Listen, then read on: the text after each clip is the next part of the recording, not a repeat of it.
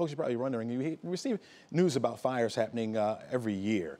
And I want to give you a little bit of science behind how these fires start. Now, trees contain hydrocarbonates, the same fuel or ingredients that would be found in fuel or like gasoline. All right, when we see temperatures rise to about 300 degrees Fahrenheit, the wood or the cells within the wood begin to break down, and we see that as smoke. When that smoke gets a little bit hotter, or those trees get hotter after burning the smoke, it can combust with the oxygen around it into flames, and that's what we know as fire. We call it the fire triangle. You need heat, fuel, and also oxygen for that to take place. Now, according to the National Park Service, about 90% of these wildfires are caused by human activity. That's unattained campfires, cigarette butts, people throwing those out, or just simply arson. The rest of it, 10%, is caused by natural causes, mainly lightning, lava from volcanoes, if those are around, and of course, dry heat, which is what's taking place out there in California. They are really dry out there, and so the ingredients are there, and so these fires are really going to continue to spread, unfortunately.